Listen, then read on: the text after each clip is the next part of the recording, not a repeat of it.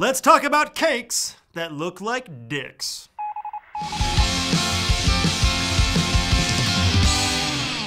What's up, guys? I'm Noah Galutin.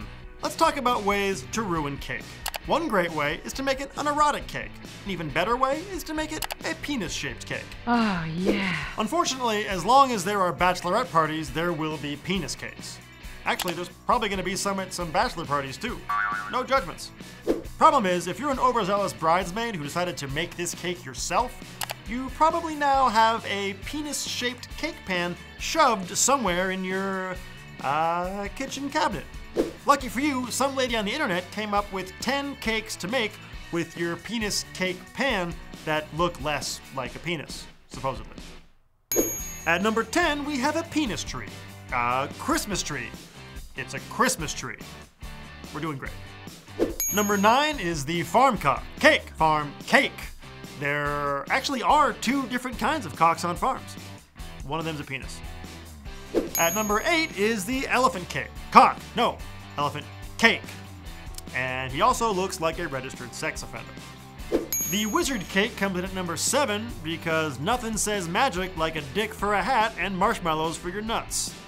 At number 6, we have another registered sex offender in the form of an alligator cake. Can you guys believe that we're halfway through and we're not even to the worst ones yet? Proving my point, at number 5 is the balloon cake, which has little arms coming out of the top, which I guess are holding balloon ropes?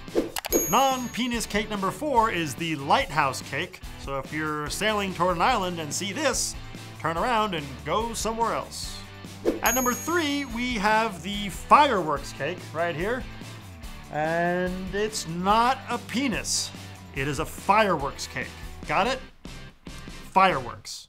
The UFO cake comes in at number 2, and I don't care how many weird alien toys you put on it or disco dancing astronauts, this is not for children. So I imagine it's pretty hard for kids to ignore those beams of light and sprinkles cascading down the base of the cake. I feel dirty. And number 1 is my favorite non-penis cake to make with your penis cake pan, the palm tree cake. I like this one because it really reminds me of my friend Terrell. He really likes palm trees.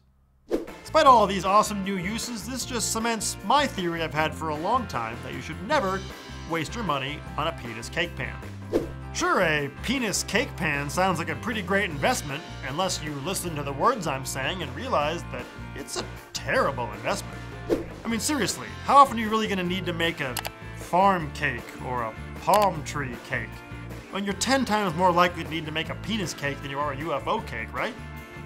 Then again, I guess you could use it for other stuff too, like making a penis meatloaf or a penis jello mold or a penis terrine. You know what, penis pan? You're all right. I take it back.